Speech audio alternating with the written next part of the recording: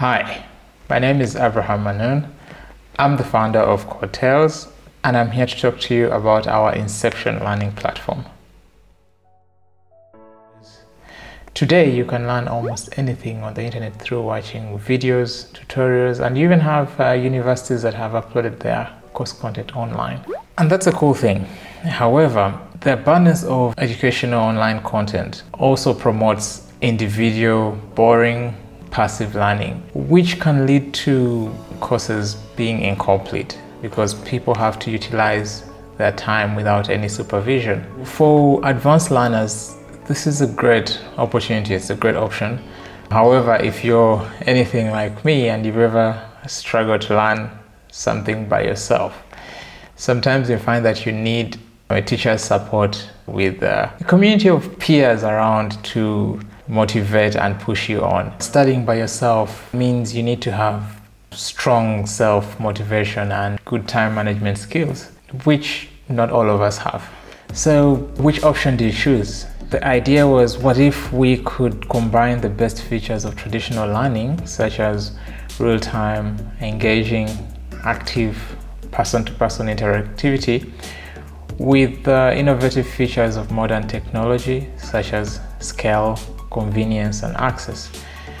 We are providing an Africa-centric solution to a local problem, which means that even when you don't have internet, you can still access the content. The reason for this is because we want to manage the challenge of availability of reliable internet.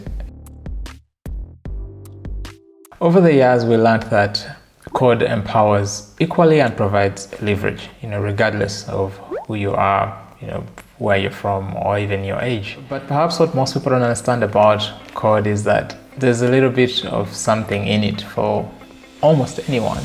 I've seen celebrities, pop stars, rock stars, basketballers, fashion models. You have kids in Tanzania, you have girls in South America. So it's really appealing, and I think at one point I saw also President Obama trying it out. What is the most efficient way to sort 1,000,000 32-bit integers? Well, I'm sorry. Maybe. No. I think that's not a. I think the bubble sort would be the wrong way to go. Come on. Who told him this? Girls should learn this too. Understanding coding is a weapon. It's like a superpower. Give it a shot. You write some lines of code and you know that what you wrote, you're expecting some kind of result out of it from the computer. And then you wait and you know you did everything right. This thrill of expectation and being on the edge, really gets you. I see this a lot with football when people are watching soccer. Every time they come, towards the opponent's goal, you're thinking, are they going to score or not? Are they going to score? And then maybe they score, maybe they don't, and it goes back and forth. And when it works out, in your head it's like fireworks, cars honking, people cheering, applause and all that. It's boom, like you've made it, that's your eureka moment. And finally, when you see the results, it gives this feeling of, I did that. I gave the computer some instructions and it followed them step by step. I programmed the computer. And it's a feeling of accomplishment. But then you look around in the room and then you realize there's no one there. It's just you, and it's just quiet. It's 2 or 3 a.m. in the morning, and you think, maybe I'm onto something special here. And then you realize that you're not dumb after all. And just like that, I discovered my happy place. And that's how I got hooked. That's why I still do it today. When we were getting in, we thought, yeah, this will be just for fun. However, once you start realizing all the possible things that you can do, the next question is, can I also create a website or an app for someone out there that they could use and it could help them in their business or in whatever they're doing? There's only one way to find out: by doing it.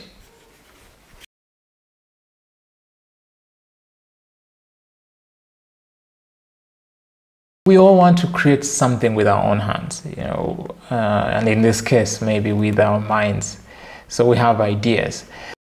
We never set out to be experts in anything, really. We were just simply amazed at what code could do, and we were just held in wonder.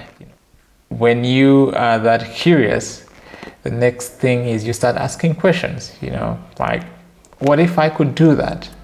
So that's how we started. So we never really planned it out. It was just, the learning just came naturally, and we just took it on step by step. This gentleman walked in. He was waiting for a meeting with the headmaster, so he came to the lab where I was, and he noticed that I was surfing the internet. That's what we used to call it back then, and we had this slow dial-up connection using the modems at the time, and he asked to borrow the computer, which I obliged. He sat next to me, so I could see what he was doing. Logged into his bank account website at the time. He looked at me and saw how curious I was, and he asked, so do you want to know what just happened? Of course I wanted to know what happened, and he goes on to explain that it's like he just walked into his bank building, which was on another continent, in another country, and he checked on a transaction and also initiated another transaction. That, of course, blew my mind because of where we were at the time. We were in the middle of nowhere, in a village in Mukono. I sat there thinking, wow, how is that possible? I thought about the internet. There was no wires connecting to the other side of the world. And then he goes on to say, the reason why this is possible is because of some code that was written in the browser by people called programmers. And that was my bulb moment. I was like, okay, so I need to learn how to code in order to do this. The journey since has been, what you'd expect: ups and downs, dips and curves, twists and turns, but mostly fun. I've built great websites, and in a way I discovered myself. It's really because of code. I never thought I could ever push myself to come and speak in front of people on a camera. When I decided to learn this, to say, okay, how do you speak in front of camera? Because I wanted to share what I know about code. And I joined the Toastmasters. It's a group that helps people learn how to be, public speakers and make presentations.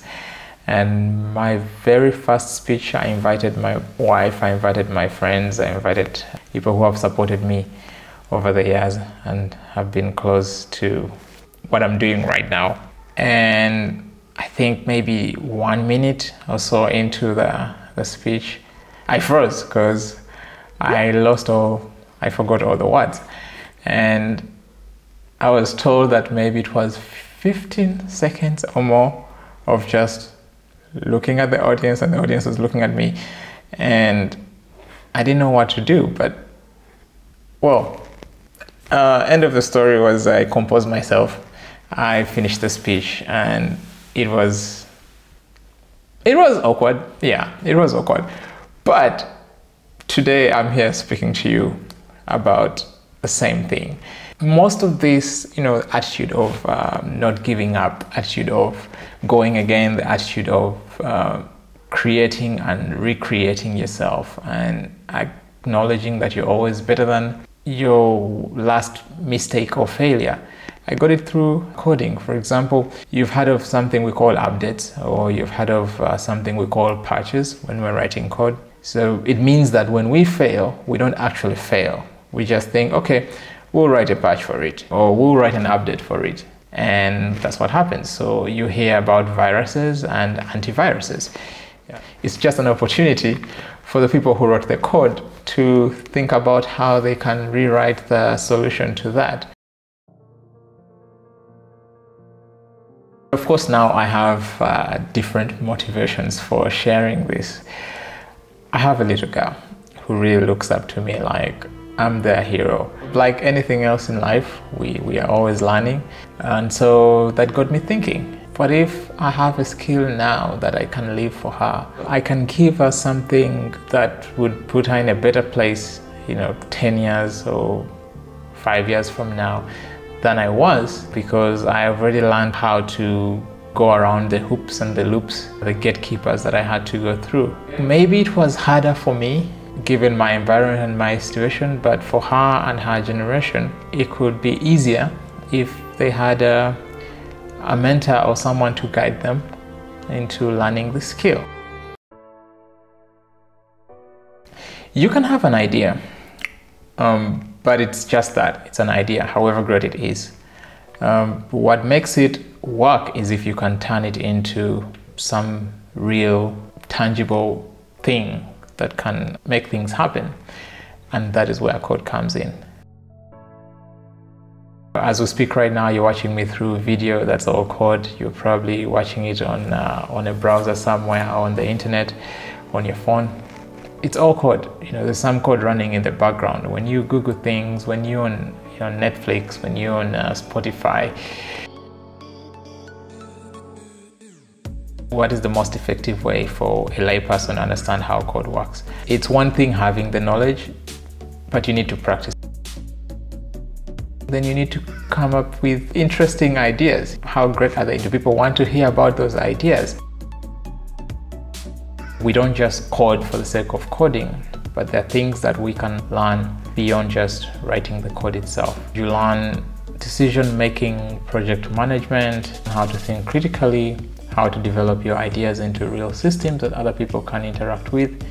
You learn teamwork, because no one knows it all. So therefore, as coders, we work in teams. This slow accumulation of knowledge, skills, and incremental improvement in work habits is part of the whole process. So at Codetales, we've started this movement to share the same sense of wonder, curiosity, and imagination. In the next series of videos, I'll show you how you too can create your own website and host it onto the internet. So I know you have ideas of your own, and you've probably been wondering how you can execute it. So here's an opportunity for you to create something that is uniquely yours. I hope you can come on this journey with us, and we shall be creating amazing things together. Bye for now.